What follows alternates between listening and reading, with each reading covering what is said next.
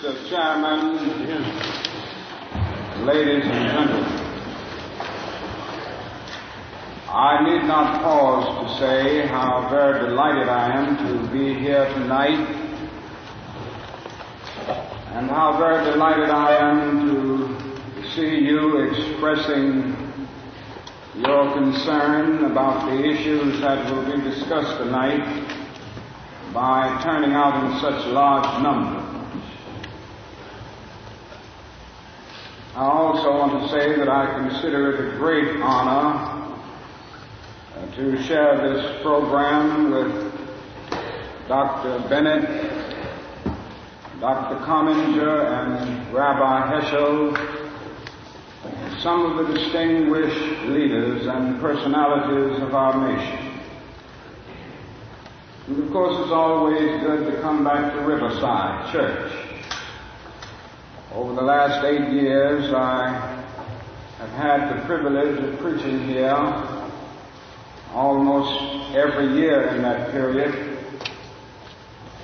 It is always a rich and rewarding experience to come to this great church and this great pulpit. I come to this magnificent house of worship tonight because my conscience leaves me no other choice.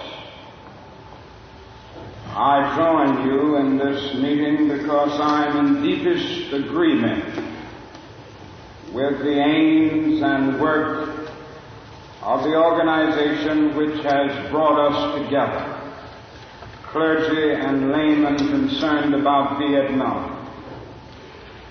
The recent statements of your executive committee are the sentiments of my own heart, and I found myself in full accord when I read its opening lines. A time comes when silence is betrayal.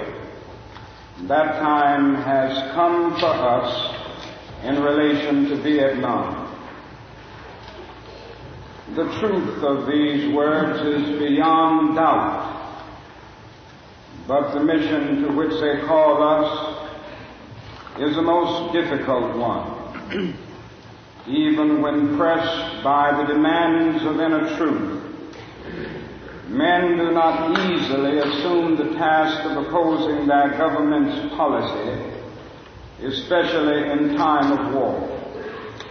Nor does the human spirit move without great difficulty against all the apathy of conformist thought within one's own bosom and in the surrounding world.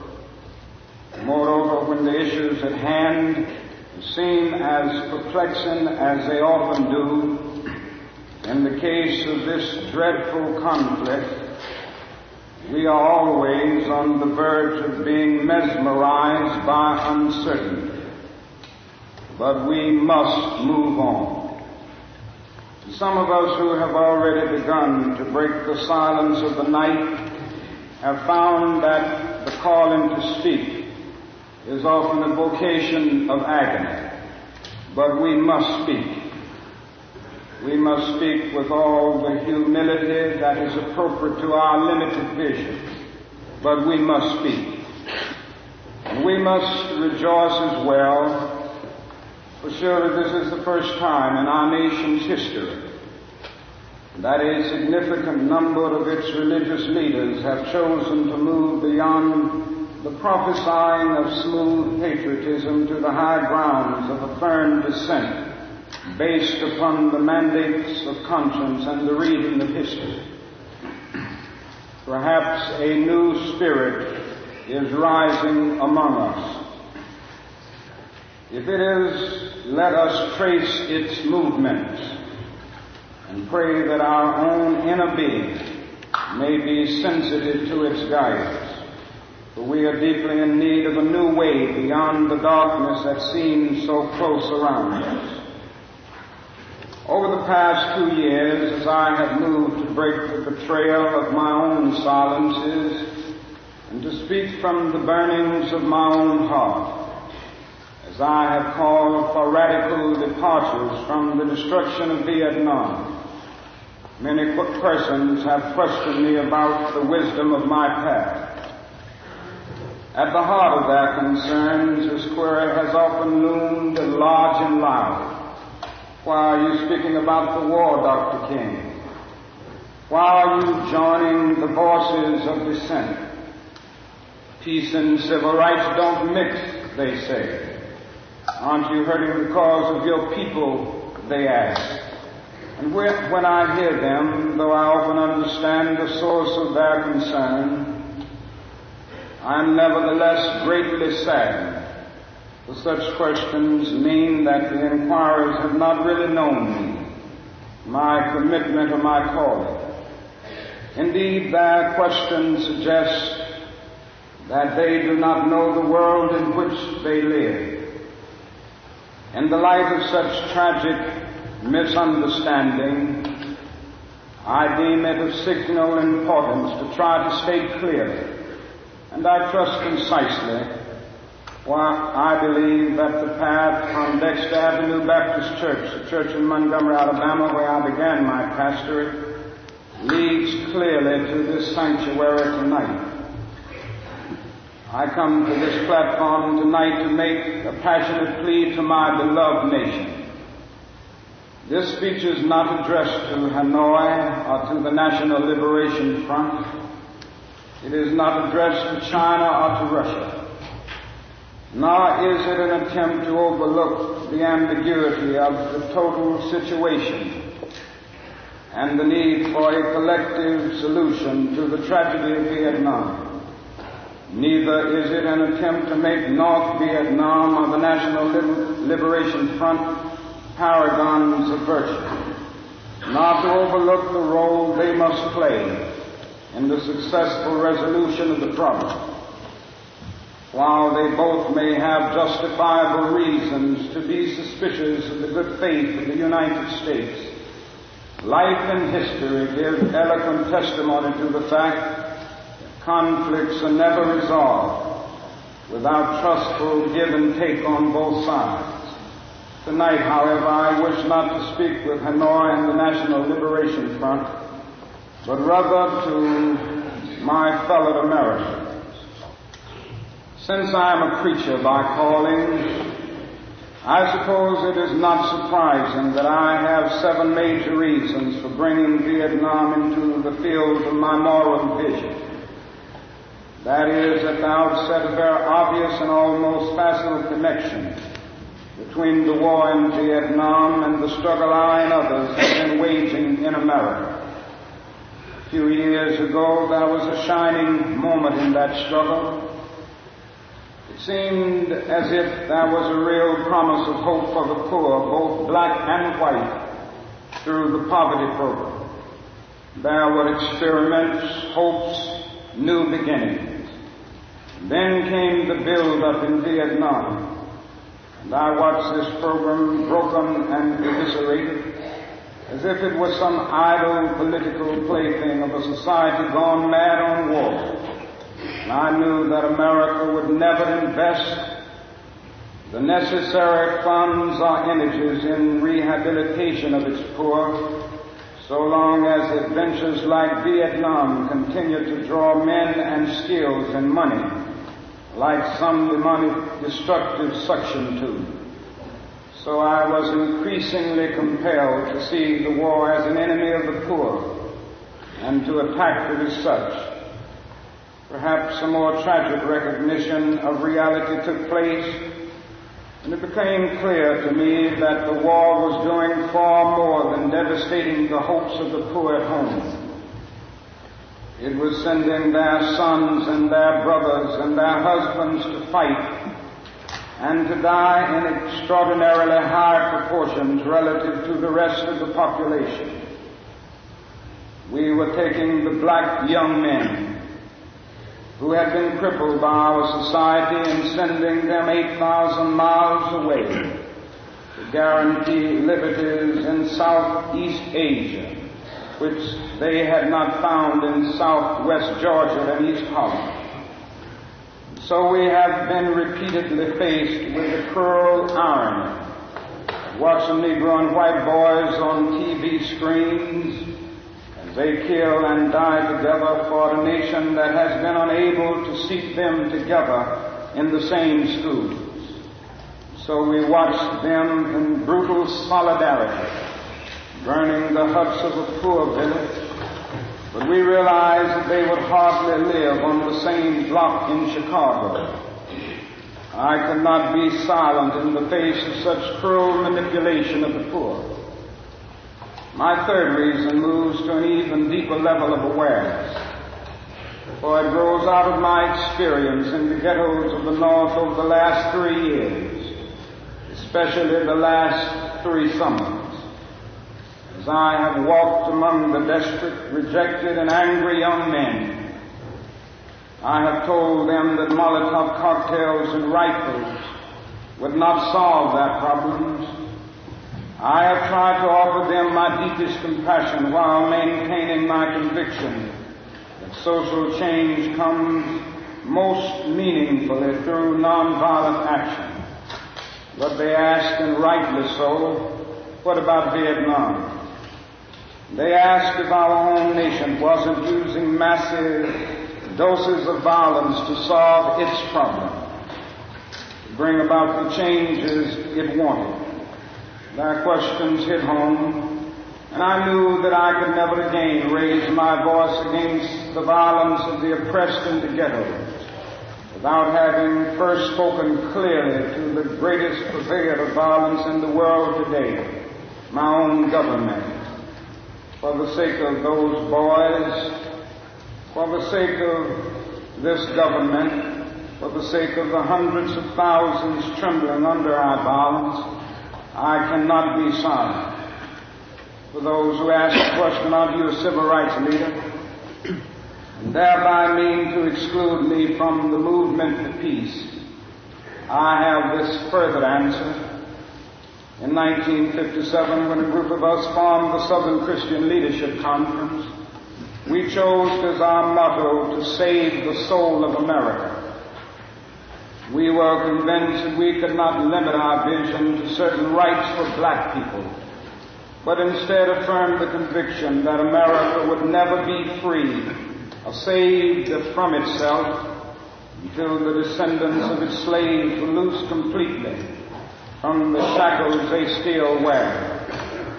In a way, we were agreeing with Langston Hughes, that black bard of Holland, who had written earlier, "Oh yes, I say it plain, America never was America to me, and yet I swear this oath, America will be." Now it should be incandescently clear that no one who has any concern for the integrity and life of America today can ignore the present war. If America's soul becomes totally poisoned, part of the autopsy must read Vietnam. It can never be saved so long as it destroys the deepest hopes of men the world over. So it is that those of us who are yet determined that America will be are led down the path of protest and dissent, working for the health of our land.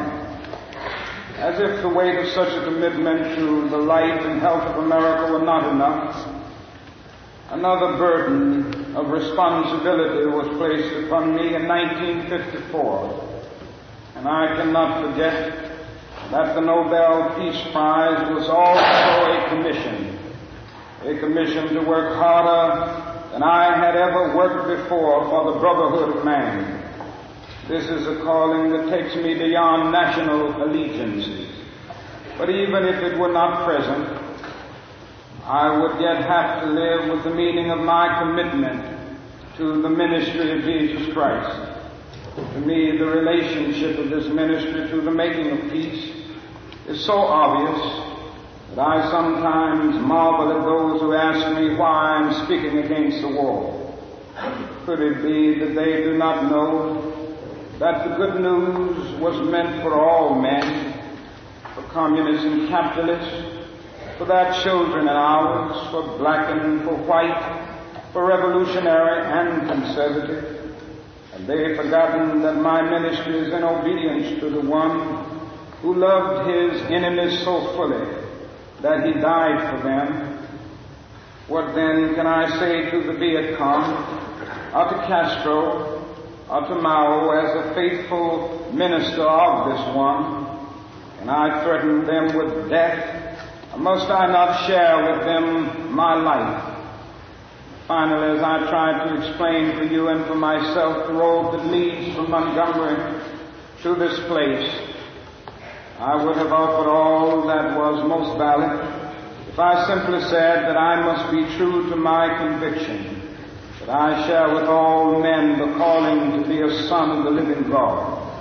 Beyond the calling of race or nation or creed is this vocation of sonship and brotherhood, because I believe that the Father is deeply concerned, especially for his suffering and helpless and outcast children.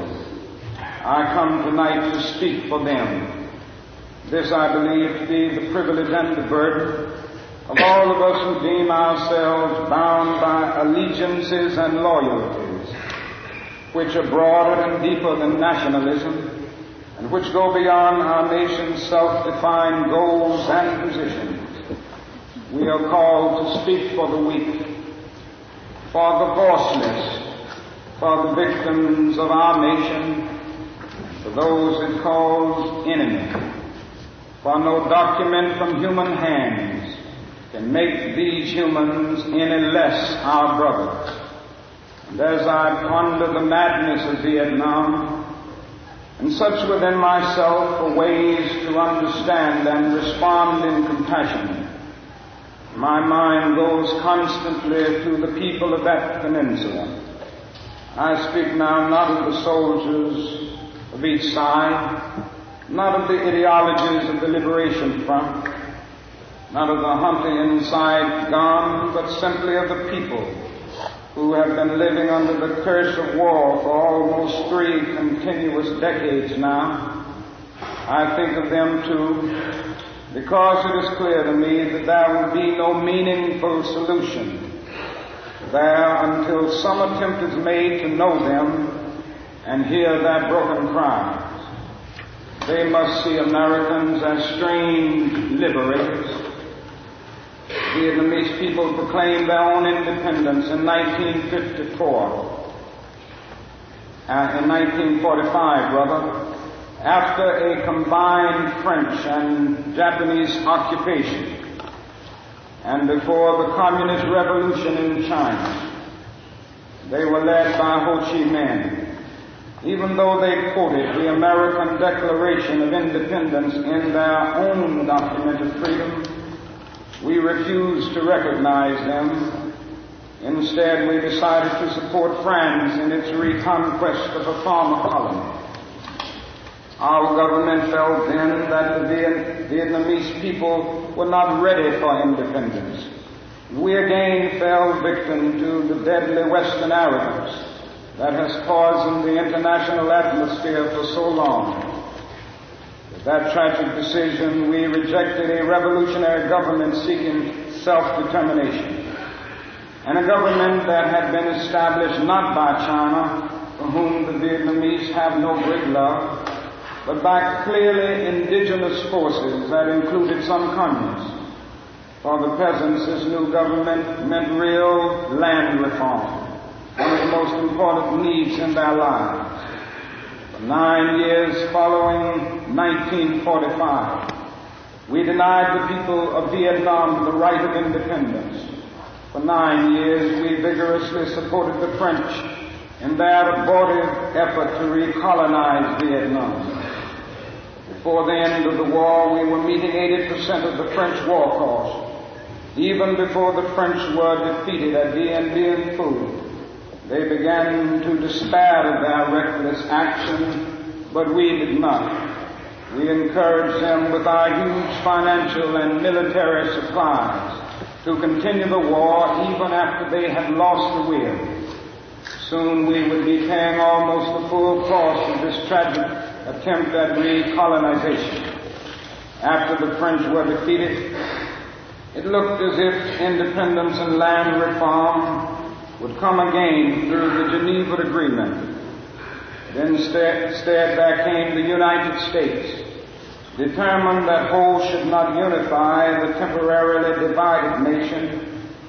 The peasants watched again as we supported one of the most vicious modern dictators, our chosen man, Premier Diem. The peasants watched and cringed as Diem ruthlessly rooted out all opposition, supported their extortionist landlords, and refused even to discuss reunification with the North. The peasants watched as all of this was presided over by United States influence, and then by increasing numbers of United States troops who came to help quell the insurgency that Diem's methods had aroused. Diem was overthrown. They may have been happy, but the long line of military dictators seemed to offer no real change, especially in terms of their need for land and peace. The only change came from America, as we increased our troop commitments in support of governments which were singularly corrupt, inept, and without popular support. All the while the people read our leaflets and received the regular promises of peace and democracy and land reform. Now they languish under our bombs and consider us not their fellow Vietnamese, the real enemy. They move sadly and apathetically as we herd them off the land of their fathers into concentration camps where minimal social needs are rarely met.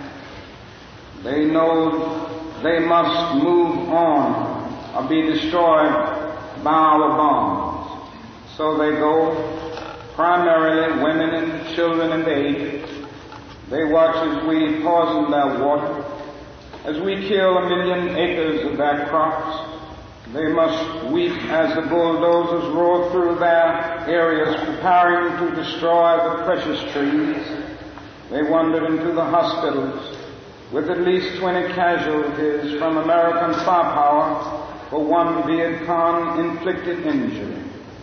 So far we may have killed 1 million of them, mostly children. They wander into the towns and see thousands of the children, homeless, without clothes, running in packs on the streets like animals. They see the children degraded by our soldiers as they beg for food. They see the children selling their sisters to our soldiers, soliciting for their mothers. What do the peasants think as we ally ourselves with the landlords, and as we refuse to put any action into our many words concerning land reform? What do they think as we test out our latest weapons on them, just as the Germans tested out new medicine and new tortures in the concentration camps of Europe? Where are the roots of the independent Vietnam we claim to be building? Is it among these voiceless ones? We have destroyed their two most cherished institutions, the family and the village. We have destroyed their land and their crops. We have cooperated in the crushing of the nation's only non-communist revolutionary political force, the unified Buddhist Church. We have supported the enemies of the peasants of Saigon. We have corrupted their women and children and killed their men. Now that is little left to build on save bitterness. Soon the only solid physical foundations remaining will be found at our military bases and in the concrete of the concentration camps we call fortified hamlets. The peasants may well wonder if we plan to build our new Vietnam on such grounds as these. If we blame them for such thoughts, we must speak for them and raise the questions they cannot raise. These too are our brothers. Perhaps a more difficult but no less necessary task is to speak for those who have been designated as our enemies. What of the National Liberation Front? That strangely anonymous group we call VC or communists. What must they think of the United States of America? And they realize that we permitted the repression and cruelty of DM, which helped to bring them into being as a resistance group in the South. What do they think of our condoning the violence which led to their own taking up of arms? How can they believe in our integrity when now we speak of aggression from the North as if there were nothing more essential to the war? How can they trust us when now we charge them with violence after the murderous reign of DM, and charge them with violence while we pour every new weapon of death into their land? Surely we must understand their feelings, even if we do not condone their actions. Surely we must see that the men we supported pressed them to their violence. Surely we must see that our own computerized plans of destruction simply dwarf their greatest acts. How do they judge us when our officials know that their membership is less than 25% communist, and yet insist on giving them the blanket name? What must they be thinking when they know that we are aware of their control of major sections of Vietnam, and yet we appear ready to allow national elections in which this highly organized political parallel government will not have a part? They ask how we can speak of free elections when the Saigon press is censored and controlled by the military junta. And they're surely right to wonder what kind of new government we plan to help form without them, the only party in real touch with the peasants. They question our political goals, and they deny the reality of a peace settlement from which they will be excluded. Their questions are frighteningly relevant. Is our nation planning to build on political myth again, and then show it up from the power of new violence?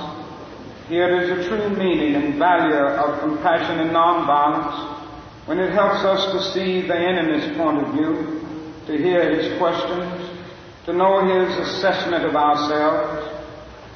For from his view, we may indeed see the basic weaknesses of our own condition. If we are mature, we may learn and grow and profit from the wisdom of the brothers who are called the opposition. So too with Hanoi. In the north, where our bombs now pummel the land, and our mines endanger the waterways, we are met by deep but understandable mistrust. To speak for them is to explain this lack of confidence in Western words, and especially their distrust of American intentions now. In Hanoi are the men who led the nation to independence against the Japanese and the French, the men who sought membership in the French Commonwealth and were betrayed by the weakness of Paris and the willfulness of the colonial armies. It was they who led a second struggle against French domination at tremendous cost, and then were persuaded to give up the land they controlled between the 13th and 17th parallel as a temporary measure at Geneva. After 1954, they watched us conspire with DM to prevent elections which could have surely brought Ho Chi Minh to power over a united Vietnam. They realized they had been betrayed again. And we ask why they do not leap to negotiate. These things must be remembered. Also, it must be clear that the leaders of Hanoi considered the presence of American troops in support of the DM regime to have been the initial military breach of the Geneva Agreement concerning foreign troops. And they remind us that they did not begin to send troops in large numbers and even supplies into the South until American forces had moved into the tens of thousands. And Nora remembers how our leaders refused to tell us the truth about the earlier North Vietnamese overtures for peace, how the President claimed that none existed when they had clearly been made. Ho Chi Minh has watched as America has spoken of peace and built up its forces. And now he has surely heard the increasing international rumors of American plans for an invasion of the North. He knows the bombing and shelling and mining we are doing a part of traditional pre-invasion strategy.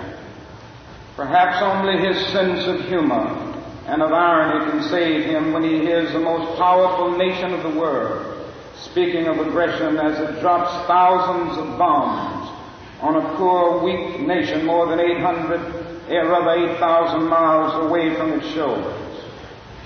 At this point, I should make it clear that while I have tried in these last few minutes to give a voice to the voiceless in Vietnam, to understand the arguments of those who are called enemy, I am as deeply concerned about our own troops there as anything else. For it occurs to me that what we are submitting them to in Vietnam is not simply the brutalizing process that goes on in any war where armies face each other and seek to destroy. We are adding cynicism to the process of death. For they must know after the short period there that none of the things we claim to be fighting for are really involved. Before long, they must know that their government has sent them into a struggle among Vietnamese. The more sophisticated surely realize that we are on the side of the wealthy and the secure while we create a hell for the poor. Somehow this madness must cease. We must stop now. I speak as a child of God and brother to the suffering poor of Vietnam.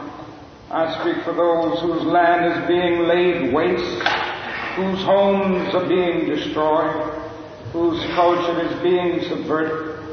I speak for the poor of America, who are paying the double price of smashed hopes at home, death and corruption in Vietnam. I speak as a citizen of the world, for the world as it stands aghast at the path we have taken. I speak as one who loves America, to the leaders of our own nation. The great initiative in this war is ours. The initiative to stop it must be ours. This is the message of the great Buddhist leaders of Vietnam. Recently, one of them wrote these words, and I quote, "Each day the war goes on, the hatred increases in the heart of the Vietnamese, and in the hearts of those of humanitarian instinct. The Americans are forcing even their friends into becoming their enemies. It is curious that the Americans, who calculate so carefully on the possibilities of military victory, do not realize that in the process they are incurring deep psychological and political defeat. The image of America will never again be the image of revolution, freedom, and democracy, but the image of violence and militarism," unquote. We continue, "There will be no doubt in my mind and in the mind of the world that we have no honorable intentions in Vietnam. We do not stop our war against the people of Vietnam immediately. The world will be left with no other alternative than to see this as some horrible, clumsy, and deadly game we have decided to play. The world now demands a maturity of America that we may not be able to achieve. It demands that we admit that we have been wrong from the beginning of our adventure in Vietnam, that we have been detrimental to the life of the Vietnamese people.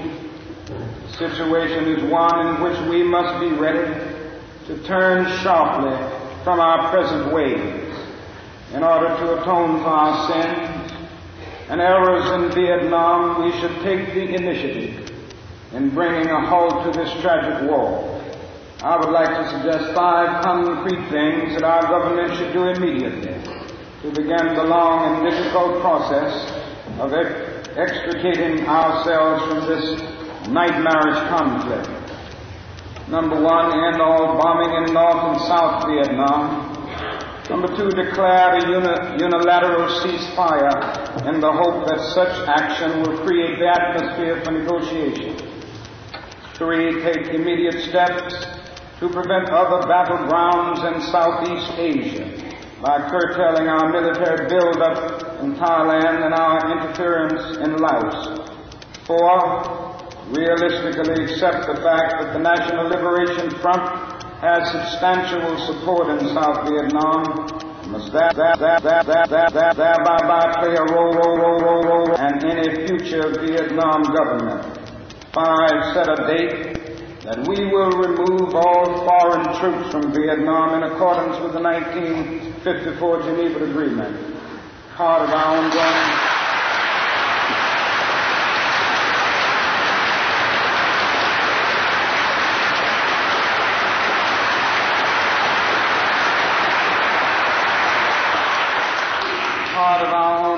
commitment might well express itself in an offer to grant asylum to any Vietnamese who fears for his life under the new regime, which included the Liberation Front. Then we must make what reparations we can for the damage we have done. We must provide the medical aid that is badly needed, making it available in this country if necessary. Meanwhile,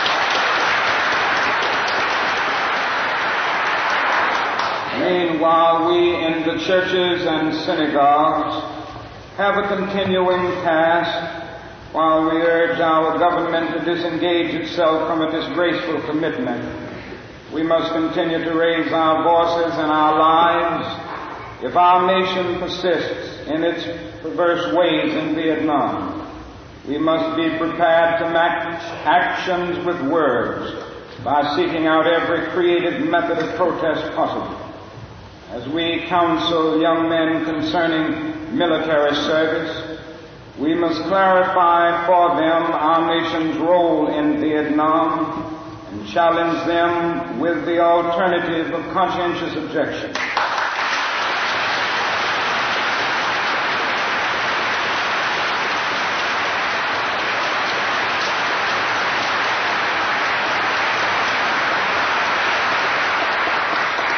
I'm pleased to say that this is the path now chosen by more than 70 students at my own alma mater, Morehouse College, and I recommend it to all who find the American course in Vietnam a dishonorable and unjust one.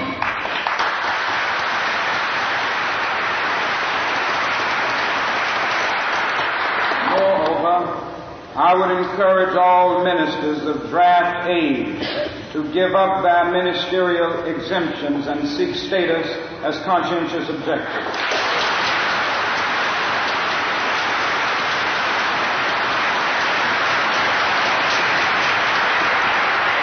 These are the times for real choices and not false ones. We are at the moment when our lives must be placed on the line if our nation is to survive its own folly.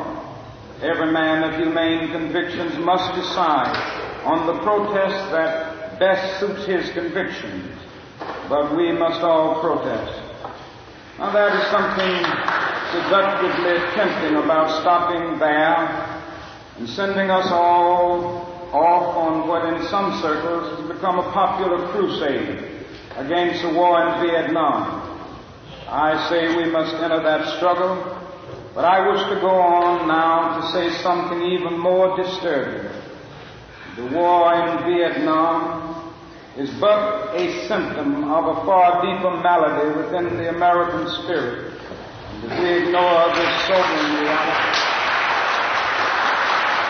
And if we ignore this sobering reality, we will find ourselves organizing clergy and laymen concerned committees for the next generation. They will be concerned about Guatemala and Peru. They will be concerned about Thailand and Cambodia. They will be concerned about Mozambique and South Africa. We will be marching for these and a dozen other names and attending rallies without end unless there is a significant and profound change in American life and policy.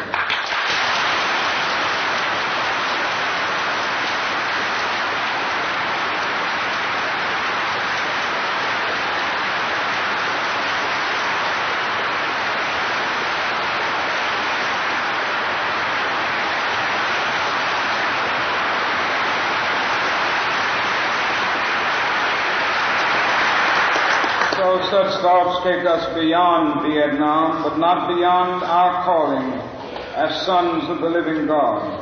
In 1957, a sensitive American official overseas said that it seemed to him that our nation was on the wrong side of a world revolution. During the past 10 years, we have seen emerge a pattern of suppression, which has now justified the presence of U.S. military advisors in Venezuela. This need to maintain social stability for our investment accounts for the counter-revolutionary action of American forces in Guatemala. It tells why American helicopters are being used against guerrillas in Cambodia, and why American napalm and Green Beret forces have already been active against rebels in Peru. It is with such activity in mind that the words of the late John F. Kennedy come back to haunt us. 5 years ago, he said, "Those who make peaceful revolution impossible will make violent revolution inevitable."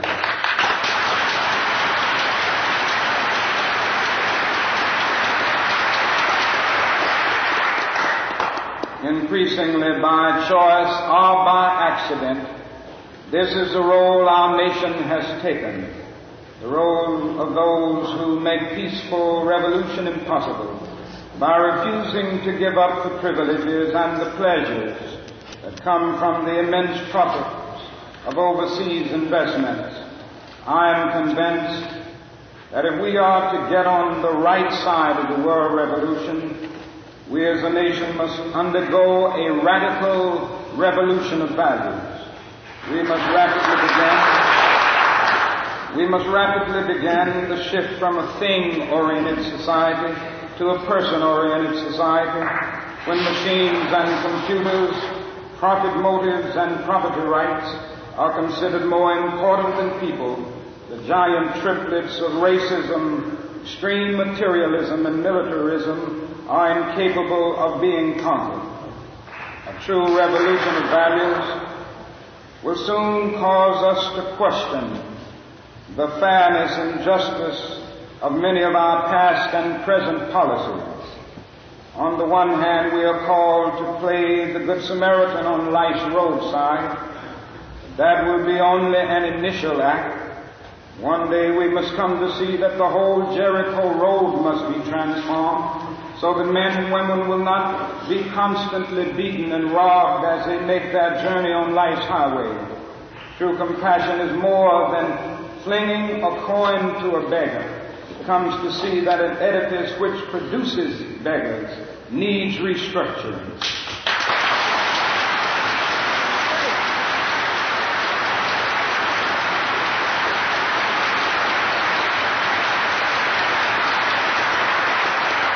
A true revolution of values will soon look uneasily on the glaring contrast of poverty and wealth with righteous indignation.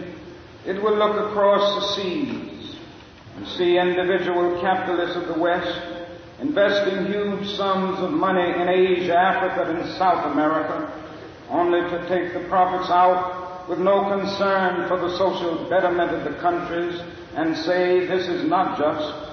It will look at our alliance with the landed gentry of South America and say, "This is not just." Western arrogance of feeling that it has everything to teach others and nothing to learn from them is not just. A true revolution of values will lay hand on the world order and say of war, "This way of settling differences is not just.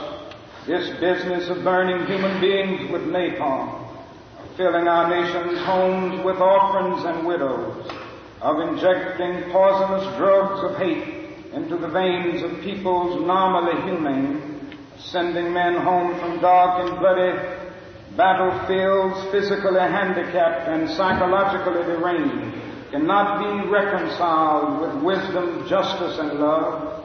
A nation that continues year after year to spend more money on military defense than on programs of social uplift is approaching spiritual death.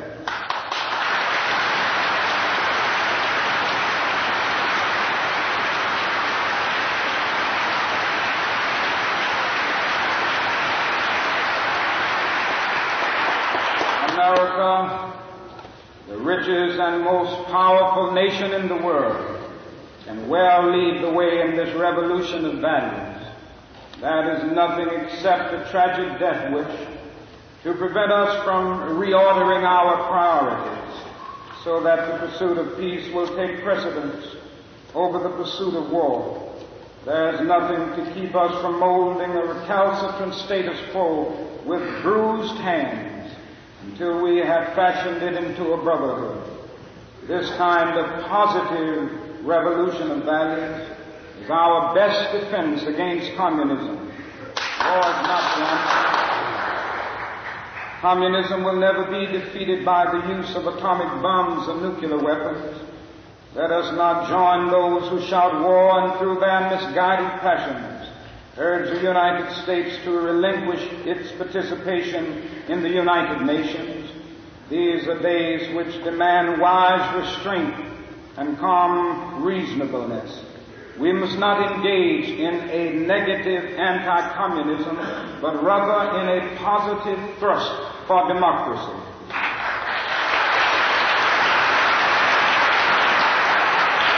Realizing that our greatest defense against communism is to take offensive action in behalf of justice. We must, with positive action, seek to remove those conditions of poverty, insecurity, and injustice which are the fertile soil in which the seed of communism grows and develops. These are revolutionary times.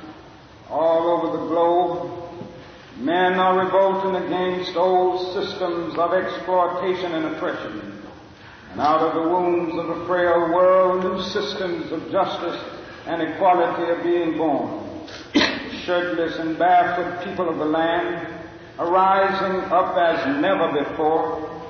People who sat in darkness have seen a great light. We in the West must support these revolutions. It is a sad fact that because of comfort, complacency, a morbid fear of communism, and our proneness to adjust to injustice, the Western nations that initiated so much of the revolutionary spirit of the modern world have now become the arch anti-revolutionaries. This has driven many to feel that only Marxism has a revolutionary spirit. Therefore, communism is a judgment against our failure to make democracy real and follow through on the revolutions that we initiated. Our only hope today lies in our ability to recapture the revolutionary spirit and go out into a sometimes hostile world, declaring eternal hostility to poverty, racism, and militarism. This powerful commitment, we shall boldly challenge the status quo and unjust mores, and thereby speed the day when every valley shall be exalted and every mountain and hill shall be made low. Yes. Crooked shall be made straight and the rough places plain. Genuine revolution of values means, in the final analysis, that our loyalties must become ecumenical rather than sectional. Every nation must now develop an overriding loyalty to mankind as a whole in order to preserve the best in their individual societies. This call for a worldwide fellowship that lifts neighborly concern beyond one's tribe, race, class, and nation is in reality a call for an all-embracing and unconditional love for all mankind. This oft misunderstood, this oft misinterpreted concept, so readily dismissed by the Nietzsches of the world as a weak and cowardly force, has now become an absolute necessity for the survival of man. When I speak of love, I'm not speaking of some sentimental and weak response. I'm not speaking of that force which is just emotional bosh. I'm speaking of that force which all of the great religions have seen as the supreme unifying principle of life. Love is somehow the key that unlocks the door which leads to ultimate reality. This Hindu, Muslim, Christian, Jewish, Buddhist belief about ultimate reality is beautifully summed up in the first epistle of St. John. Let us love one another. Yes. For love is God. Yes. And every one that loveth is born of God and knoweth God. He that loveth not knoweth not God, for God is love. If we love one another, God dwelleth in us, and His love is perfected in us. Let us hope that this Spirit will become the order of the day. We can no longer afford to worship the God of hate, bow before the altar of retaliation. The oceans of history are made turbulent by the ever-rising tides of hate. History is cluttered with the records from nations and individuals that pursued this self-defeating path of hate. As Arnold Toynbee says, love is the ultimate force that makes for the saving choice of life and good against the damning choice of death and evil. Therefore, the first hope in our inventory must be the hope that love is going to have the last word, unquote. We are now faced with the fact, my friends, that tomorrow is today. We are confronted with the fierce urgency of now. In this unfolding conundrum of life and history, there is such a thing as being too late. Procrastination is still the thief of time. Life often leaves us standing bare, naked, and dejected with a lost opportunity. The tide in the affairs of men does not remain at flood, it ebbs. We may cry out desperately for time to pause in her passage, but time is adamant to every plea and rushes on over the bleached bones and jumbled residues of numerous civilizations, written the pathetic words, too late. That is an invisible book of life that faithfully records our vigilance or our neglect. Omar Khayyam is right to move in finger rights and having writ moves on. We still have a choice today: nonviolent coexistence, a violent co-annihilation. We must move past indecision to action. We must find new ways to speak for peace in Vietnam and justice throughout the developing world, a world that borders on our doors. If we do not act, we shall surely be dragged down the long, dark, and shameful corridors of time, reserved for those who possess power without compassion, might without morality, and strength without sight. Now let us begin. Now let us rededicate ourselves to the long and bitter but beautiful struggle for a new world. This is the calling of the sons of God, and our brothers wait eagerly for our response. Shall we say the odds are too great? Shall we tell them the struggle is too hard? Will our message be that the forces of American life militate against their rival as poor men, and we send our deepest regrets? Will there be another message of longing, of hope, of solidarity with their yearnings, of commitment to their cause, whatever the cost? The choice is ours. And though we might prefer the wise, we must choose in the crucial moment of history. As that noble bard of yesterday, James Russell Lowell, eloquently stated, once to every man and nation comes a moment to decide in the strife of truth and falsehood for the good or evil side. Some great cause, God's new Messiah, often eats the gloom of light, and the choice goes by forever twixt that darkness and that light. Though the cause of evil prosper, yet His truth alone is strong. Though her portion be the scaffold, and upon the throne be wrong, yet that scaffold sways the future. Behind the dim unknown standeth God within the shadow, keeping watch above His own. And if we will only make the right choice, we will be able to transform this pending cosmic elegy into a creative psalm of peace. we will make the right choice. We will be able to transform the jangling discords of our world into a beautiful symphony of brotherhood. If we will but make the right choice, we will be able to speed up the day all over America and all over the world when justice will roll down like waters and righteousness like a mighty stream.